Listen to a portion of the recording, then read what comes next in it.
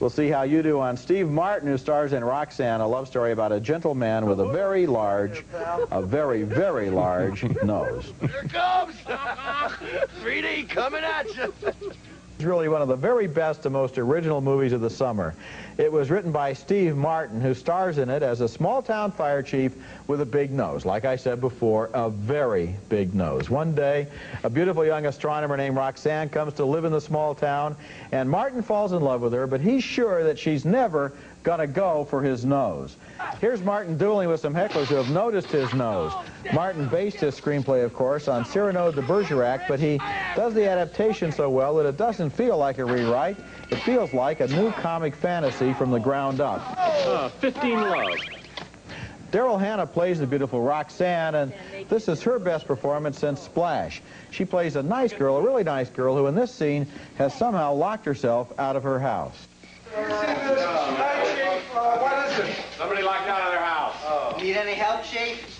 Looks pretty boring. I'll take care of it. At first, Roxanne is attracted to the fire department's handsome young consultant, but he is too dumb to carry on a conversation, so Martin radios him his dialogue to earphones concealed underneath his ear flaps in the movie's funniest scene. You are the lioness. Alert and sensitive. Alert and sensitive to every misstep. I see. Get ready to move a little closer to her. Therefore, I must move silently. Moving in towards you. Reach out your hand. My hand out reaching to car 3. Car 3. Proceed to the 279. What?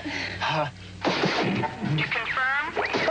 We're always talking about the shortage of love stories in the movies, and Roxanne is one of the most romantic and good-hearted, whimsical love stories I've seen in a long time.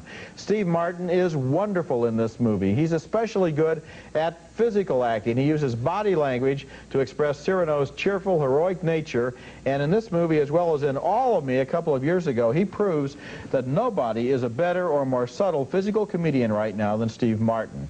Daryl Hannah, who's usually cast in weirdo or offbeat roles, is absolutely right as the mainstream middle American object of his fantasies, and this is a funny, charming, original love story that I enjoyed from beginning to end. I absolutely agree. This was charming. Martin is playing at an effervescent, almost ginger ale level throughout this whole film. It is a beautiful comic masterpiece of his work alone.